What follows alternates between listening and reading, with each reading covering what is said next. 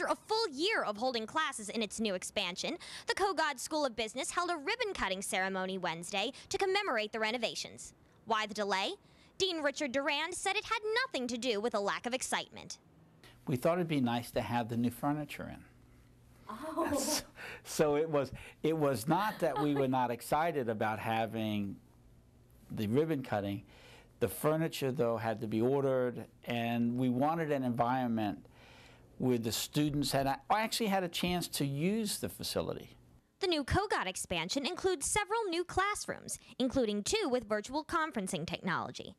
There are also additional computer labs and a virtual Wall Street trading floor. Business schools require very specific types of classrooms so that we can bring in the technology, bring in the software, bring in the video conferencing that are so crucial to everything that we do.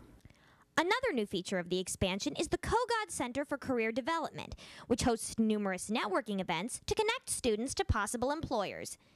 Dean Darrian says the expansion will build a stronger sense of community within Kogod and American University. All of the Kogod classes now are within our facility.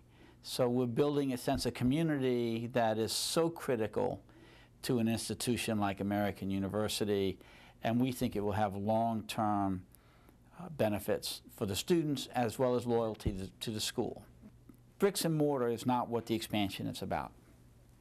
The expansion is about building community, it's about building family, it's about building a living and learning community, and that's what we think we have. The dean says the finishing touches on the school, including landscaping, will be completed by the end of the month, finishing a renovation project that is 8 years in the making.